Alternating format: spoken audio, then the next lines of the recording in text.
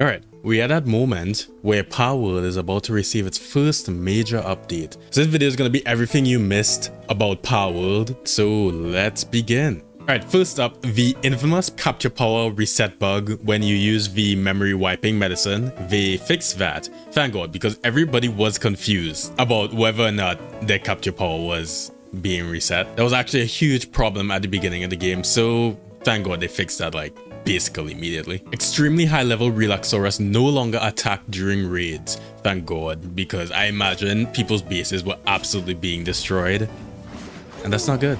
Okay, pals assigned to the breeding farm no longer just run away to do whatever they want, and also they no longer starve because they don't require food. Very nice, because they used to not be doing well. Right, they also changed the key to lift a pal from F to V, so you no longer get confused when you have a bunch of pals all on top of each other and you have a ton of eggs. Thank God. Okay, the player's pal can no longer be caught. They can't die though. The player can actually move now when you're overweight. Thank God, because before you were only able to do this. Wait for it. Wait for it. Wait for it. This. Okay, we get a point. Palworld no longer undergoes seppuku when total pals captured by the guild is around 7,000. The game would literally just nuke itself, and by the game I mean your save, which would be very sad. They fixed yet another capture power bug, so it actually increases this time, right? Right? Okay, pals manually assigned to the breeding farm no longer sleep for 1,000 years. Basically, what would happen is that you would assign your pals to your breeding farm, but they would always be permanently asleep. Well, now they actually do things in there. What they do, I couldn't tell you. You no longer have to hold down the work button like some sort of slave. No, the Anubises are not slaves either. Okay, the Popo now chase you even when you're riding a pal. Before, if you were on a pal, the PIDF elite would kind of just like look around, you know, not caring. But look, now they actually chase you, and they're very, very, very upset. 21. Start me a card for a parking problem. Alright, pals of any rank could now be condensed into pals of any other rank. So for example, I have 3-star Jetragon here and I have a 3-star Jetragon here. It will add up, but not 6-4 because I did not condense this one to the correct number. But now it works, so your work is not wasted. Isn't that great? It's pretty good, right? It even gives you a helpful warning in case you inevitably fuck this up, which we all will. Pals now get stuck way less. Not only that, heat sources now add up. So for example, you'll see when Anubis builds this, the heat is actually just going way, way, way up. Now, let's see what happens if we add just one more campfire.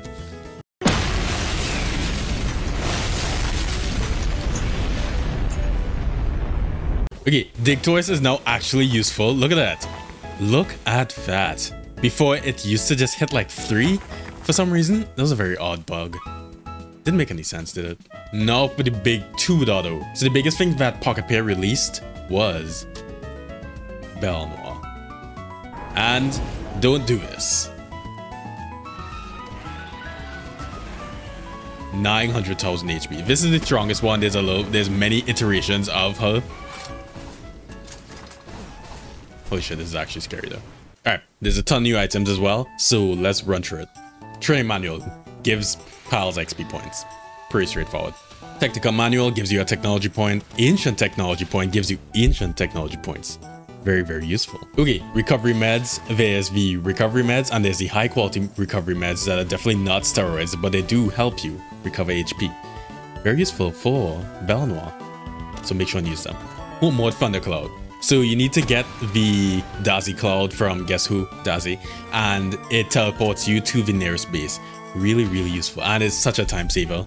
Make sure to use these as well. Then there's the ability glasses, which allows you to see the hidden potential of any pal, which is basically like the IVs in Pokemon, right? So then there's the Power Fruit, the Life Fruit, and the Stout Fruit, which boosts your pal's IV stats, which would be the attack, the defense, or the HP, respectively. There's a Ring of Mercy, which prevents you from reducing a pal's HP below 1. Look at that, this T-Font is still alive. I don't know how. Tell me how, right? Realistically, you should be dead.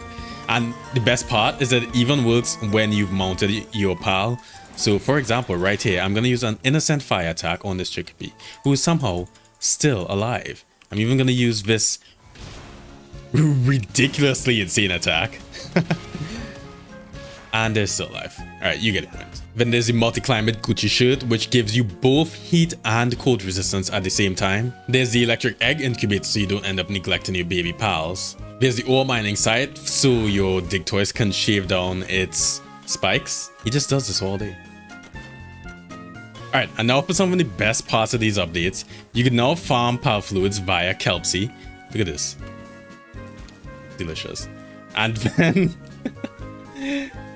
Dumud also drops high quality pal oil, which is also, I mean, legit this time. Delicious. There's no way, right? Sylphantera automatically reduces the weight of metal ore, and you don't even need to be riding her. This kind of looks cool though. Also very uncanny with those rocks, how they wiggle.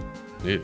As the gun now finds more rocks. Now they're minerals. Jesus, Maria. Pals are now magically cured after sitting in purgatory for like some period of time, so their status effects kind of just go away if you leave them in there long enough. It's pretty kind of convenient if you think about it. You can now see how much of a target pal you've capped if you aim your pal sphere at them. Huh, 10 out of 10. You can now fake sleep. It's really bad though because your eyes are still open, which is very, very concerning. Alright, the monitoring stand is now useful for things other than abusing your pals, because now you get to blacklist skills, right? Look at this. No longer do I have my Anubis mining or transporting. All I need to do Anubis is to do handiwork, and we have that now. This is straight up the best update of Palworld to this date. Not only that, there's now chest filters, so you could choose which types of items can be placed in the chest, which is really useful for one reason, and one reason only.